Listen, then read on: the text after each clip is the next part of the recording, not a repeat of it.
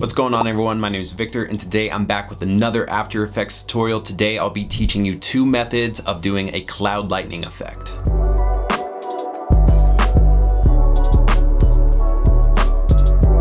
So the first method I'm going to show you is from one of my recent videos that I put on Instagram from my vacation to Cancun. So basically a cloud forms behind me and it starts flashing and then it rains down on me while I'm just drinking a pina colada. But so the way that you would do this type of effect, you just search online for a free cloud PNG, download that PNG and import that and your footage into After Effects. So the first thing is I want this cloud to look like a storm cloud, but this cloud is pretty white and doesn't look like it's part of a lightning storm. So the first thing that we're going to do is make a bunch of duplications. If you don't know how to duplicate, it's Command D. So just make sure you have that layer selected and just keep hitting Command D, and we're gonna make a few duplications. You can see that that PNG is now just getting brighter. So now we're gonna search for the effect called tint and only apply it to that top layer. So now we're gonna map the white to a dark gray color. And so now you should see that it looks like a storm cloud. Now go up to the top to layer and add a new adjustment layer. Now make sure that adjustment layer is on top of all your layers, and then select everything by doing Command A. And now while still holding Command, unselect your footage.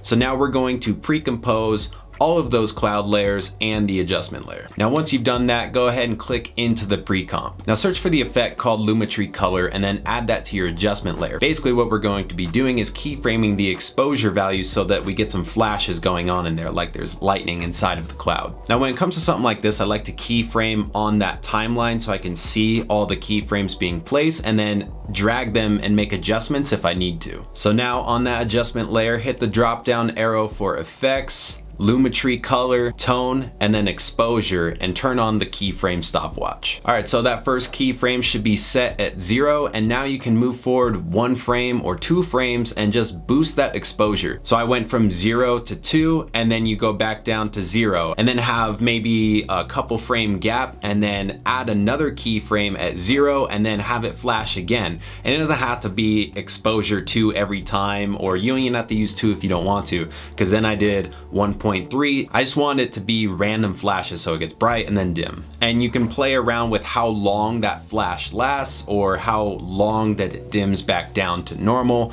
It's totally up to you. And then from there, you can just highlight all those keyframes, Command C to copy it, move forward in your layer, and then Command V will paste those exact keyframes. So now you can create a pattern, or you can just move forward in the layer and do a different type of sequence so it doesn't just look like the same thing repeating itself. Now search for the effect called Gaussian Blur and then add that to your adjustment layer as well. And you're just going to want to have the blur strength match the exposure. So as the cloud lightens up, it also blurs. And as it gets darker, then it becomes more in focus. And again, you can choose any value that you want, but I think the key here is to be subtle. I find that adding that Gaussian blur to this effect really helps sell it. And also if you haven't already, don't forget to click that repeat edge pixels box. Now once again, you can copy all those blur keyframes by highlighting them, Command C, move forward, Command V to match the other ones. And that is how you do that first cloud lightning method. Now the second method is a method that I used when I was making a lyric video for Black China and Trippy Red, and it's basically by taking clouds that already exist in the scene, so real clouds in the background, and making them flash. So the way we're going to do this is by creating a new white solid. So you could just right click in that bottom left corner, or you could go to the top and do layer new solid and make sure it's white. And then we're gonna lower the opacity just a bit so that we can see through our white solid. So that white solid should be on top of your footage and highlighted. And now we're going to grab the circle mask or the ellipse tool, and we're going to draw little circle masks on clouds in the background. Once you've drawn them, you can then readjust the actual size and rotation of those to match the clouds even better. And now what you're gonna do is hit the drop down arrows for mask and then go ahead and boost the feather on both those masks to soften the edges. And then you can play with the mask expansion to make sure that that flash is staying within the cloud. So what I like to do is keep the opacity